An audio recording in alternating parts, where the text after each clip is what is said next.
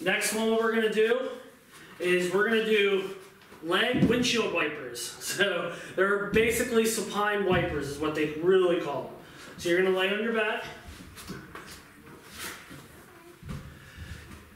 You're gonna put legs straight together, keep your knees straight up. And these legs are gonna basically be windshield wipers. So they're gonna go back and forth together.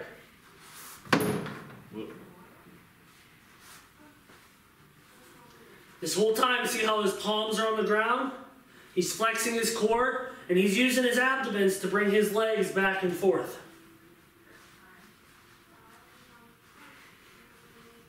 And that's a leg windshield wiper.